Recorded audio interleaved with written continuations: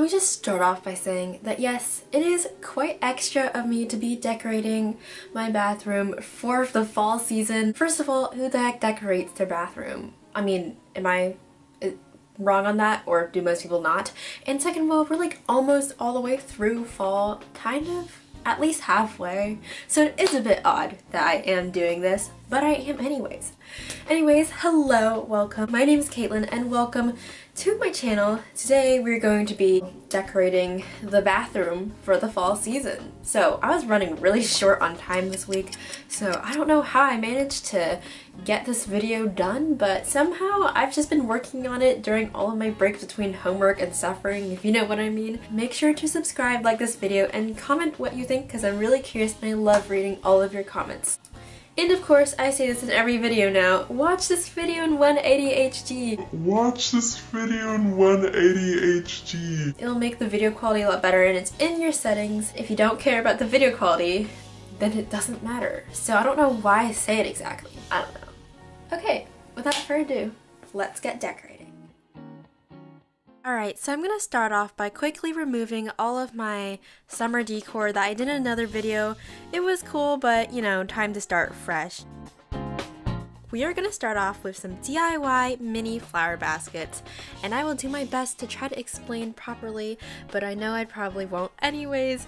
I'm so sorry, my explaining skills are a little off, but essentially you're just taking little squares of tissue paper and then accordion folding like 8 or 10 squares, and you can make these as big or small as you want to, and then you're going to take a string and tie it around the center. And then for the satisfying part, in my opinion, is when you flare out all of the layers until it just looks like a ball or a flower.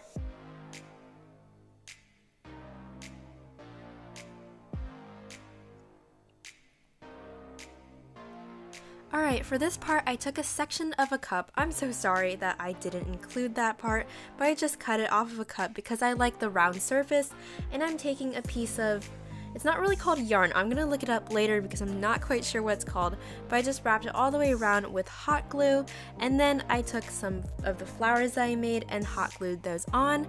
I do want to mention that since I'm only doing this for one season, I think it will last in the bathroom and it will be fine, but if you're looking for something more permanent, you might want to use better, I guess, materials because there is moisture in the bathroom.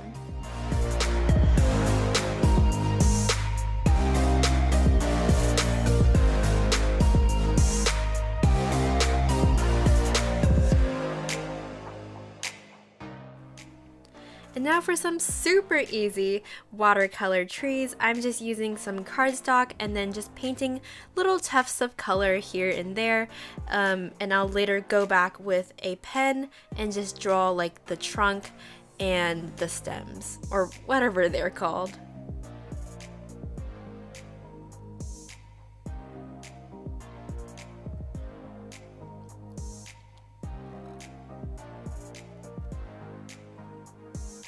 Alright, so now back in the bathroom, I'm just going to take some blue tape, don't mind my weird faces, and just stick them all on there.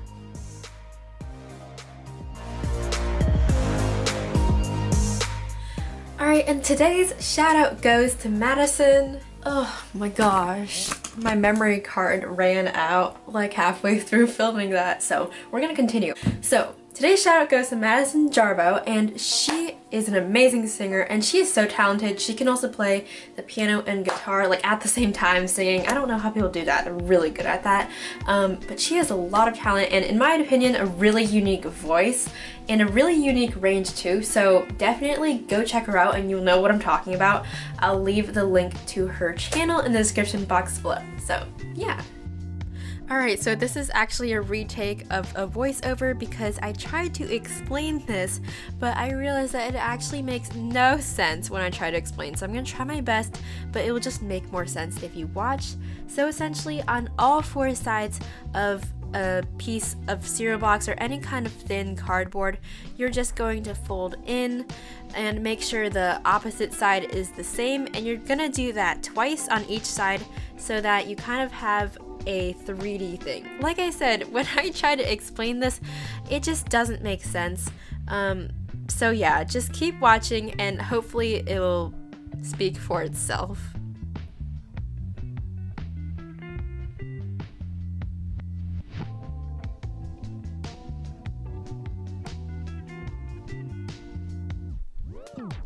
Okay, and now I'm marking all 4 of the corners that I want to chop off, and essentially it's the corner that's closest to the center that you're going to cut off. And then, as you can see here, hopefully that made sense, I'm just turning it into a little box. So now, like you would when you're wrapping a gift, and I don't have any gift wrapping skills, but I'm just using a white piece of paper to gift wrap it, I guess you could say, just the same technique or strategy that you would normally use to kind of cover up the front. And then I'm gonna write in simple font or any other kind of font you can choose, just autumn and a few other things I'll show later. And I'm making 3 of these, and you can also just make however many you want. And yeah, here are the results. Please let me know what you think. I hope you enjoyed, and thank you so much for checking this out. I hope you have an amazing day, and see you next time. Bye!